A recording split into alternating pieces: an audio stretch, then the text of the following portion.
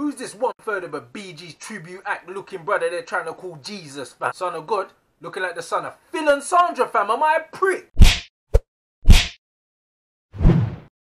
I think it's fair to say 2017 didn't end well for the white British nationalists.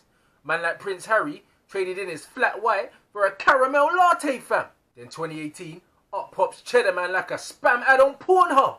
The DNA sample from a 10,000-year-old skeleton shows that the first Brits were actually black, and Europeans didn't actually develop pale skin until a few thousand years ago. All them foreigners coming over here and giving you life. Who's ungrateful now? And since this is the case, who's this 1/3 of a Bee Gees tribute act looking brother they're trying to call Jesus, fam? Son of God, looking like the son of Phil and Sandra, fam. Am I a prick? I might start a group called Britain First.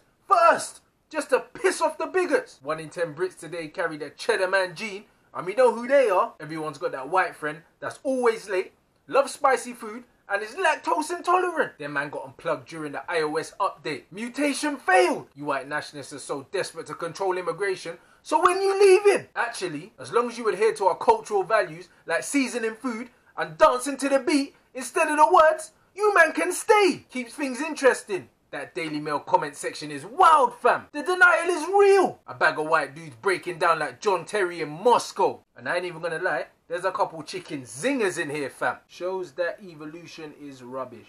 What? Set off from Africa 40,000 years.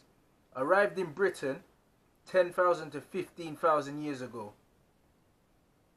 Why did it take 25 to 30,000 years to go from Africa to Britain? That's a long time. What? Yeah, we're not done. I think it's likely for him to be lighter skinned given no sun and that. But 10,000 years ago, I'm not sure how much sun there was.